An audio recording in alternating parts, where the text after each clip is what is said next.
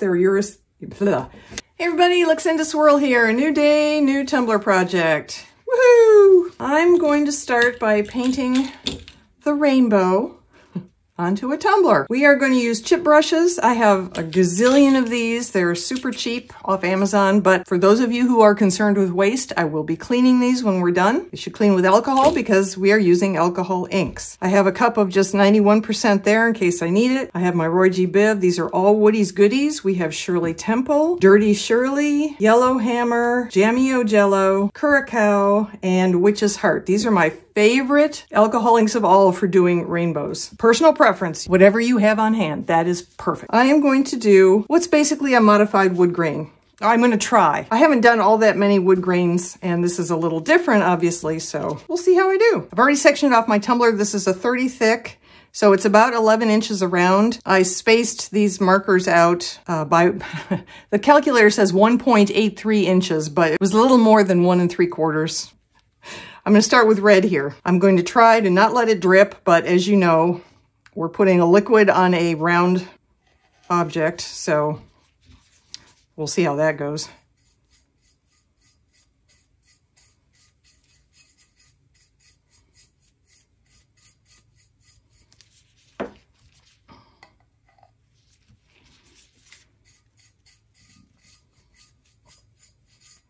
Obviously, these sections won't be exact. That's fine. I'm not worried about it.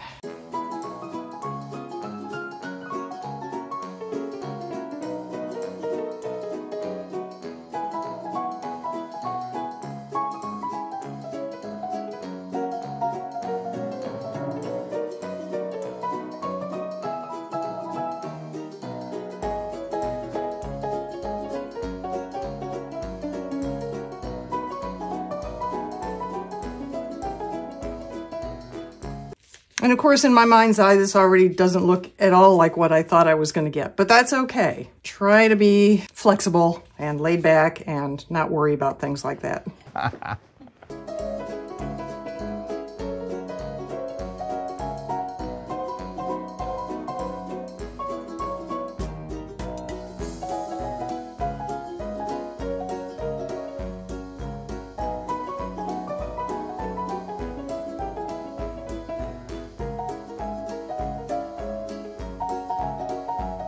Okay, that one got away from me. That was not all right. Clearly, I'm going to be doing some touching up here. Oh, dear.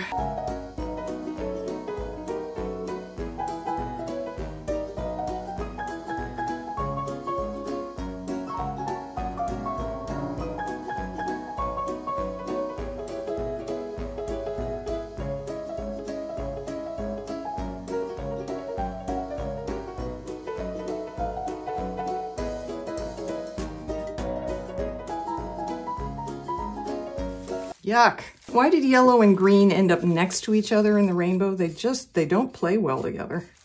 All right. I will have fast forwarded through all of that with music so that you didn't hear all the millions of F-bombs that I dropped when things were not going well. That did not go to plan, but you know, that story of my life there, especially when it comes to resin tumblers. A lot of my ideas don't go to plan. A lot. I'm actually relatively happy with how that looks. And it's just the base. It's going to be the background for whatever the heck I'm going to do next. I'm not even sure at this point. Because again, what I saw in my mind's eye, while it looked like a rainbow, it did not look like this. This is different than what I thought it was going to look like. So who knows what I'm going to do next. Hey, we're back. All right, so I have covered this with a layer of Artsyville Embellishments foil adhesive that I got from Artistic Painting Studios, and I am also going to use a foil that I get from Artistic Painting Studios. I will put the name of this on the screen because off the top of my head I'm not sure. Hopefully you can see this. There are holographic dots and hearts and squares, I think, and all sorts of pretty designs on it, holographic, but also a lot of clear space, or I guess technically white space. So it is going to put a lot of accents onto our tumbler, but it's not going to cover up everything that's done already. And the reason I have this cup here, you may remember this. This was a 30 thick I did quite a while ago. I'll link to it below if anybody hasn't seen it and you're curious. But I'm using this because this is covered with real sticky adhesive, and if I put it down to try and get sizing on my foil sheet, I'm going to be really sorry. So I'm going to use something that's the same size, and I'm going to put it there and then leave myself some space for the bottom. Just right here. Okay, so we have our piece of foil. Now somebody pointed out to me when I did this last time and I had trouble with wrinkles that it might have been because this is bigger than the circumference of the cup, and therefore the cup was not moving in a straight line as I rolled it up. So I'm going to try and straighten this out first. And then I'm going to take this off. And I'm going to start right here at the edge, and we're going to see what happens.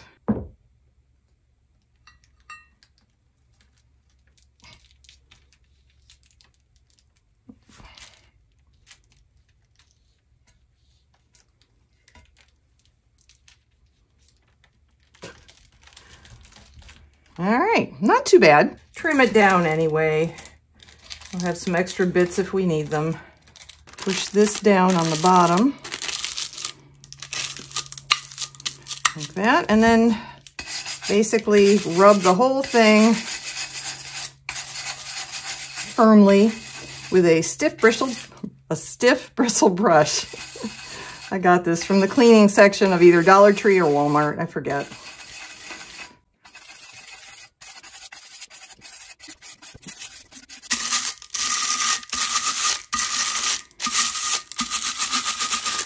All right.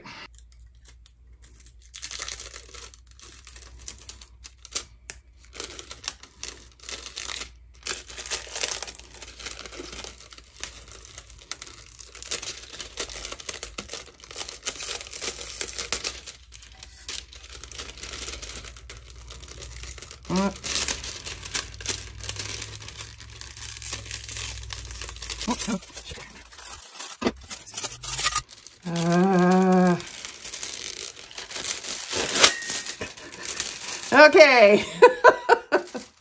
Well, I had some, it's very pretty, but some of the foil stayed on the carrier sheet and did not come off. Okay, so I think what I'm going to do is I'm going to try and rescue these spots, and I don't know if I'm going to succeed, but I'm going to get out the Aleene's, tack it over and over, and brush these spots because they just aren't sticky anymore. It took the adhesive off with the foil, and I'll see if I can then patch it up with some of the pieces I have left. We'll just see how we do. See if I can at least get it to look a little better than this.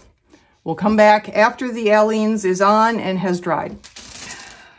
Got a piece of tape on the back of my carrier sheet so I get my side right here. Nah.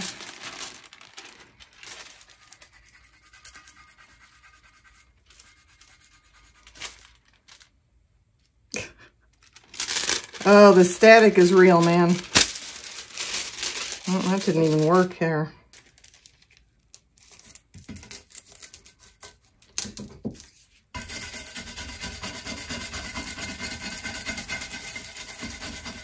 Doesn't mean it'll work any better this way. Come on. It's just going to rip off other spots. I'm going to accept this with all its imperfections, and we're just going to move on because I've had it. Nothing I can do at this point will make it better. The only thing I can do is make it worse than it already is. Okay, here's what's going to happen next. I was going to go to resin at that point, but I decided not to. I got out my liquid mica metallics. This is champagne gold, and this is copper. And I am going to paint some accents on here. I could go to resin first and then do this, because then if I don't like it, I can take it off. But I'm going to wing it. I'm going to play with fire here. This is this really gloppy, snot-like stuff.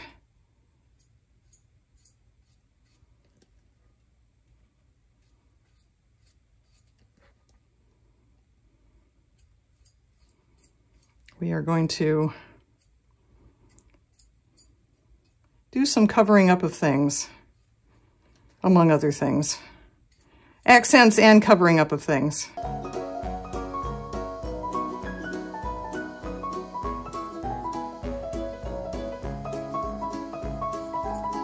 All right. I actually like that a lot better. I don't know how much it shows up on camera. Hopefully it'll show up when we do our final sunshine shot, but I am going to go to resin after this dries.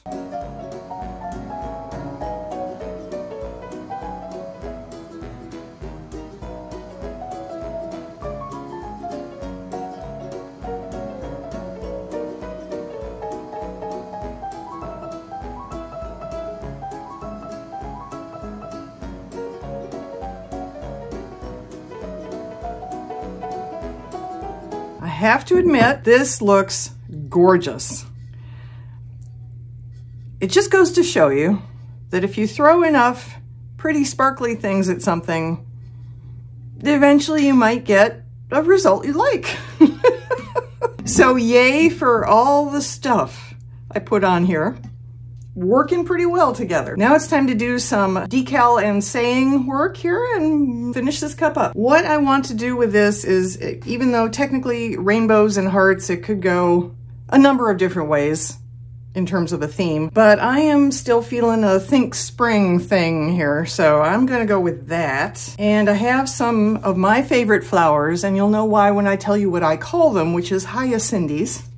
So every spring, they come up and they say, "Hiya, Cindy," because that's, you know, my name. And I'm going to put these along the bottom. This is a beautiful brushed gold vinyl I found on Amazon. I will link to everything below. I thought about putting an offset on it to make it pop more, but honestly, I know this is fine.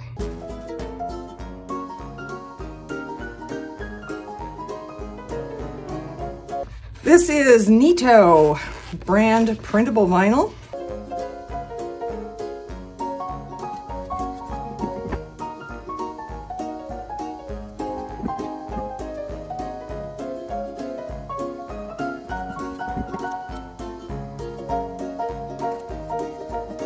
Initially, I wasn't going to do anything with pinstriping, but obviously I have not lined these up perfectly.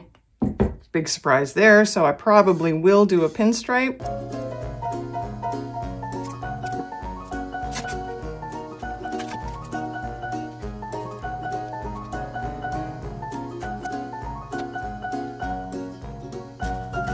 There it is. For some reason in my mind's eye, these came up farther, even though I used a ruler.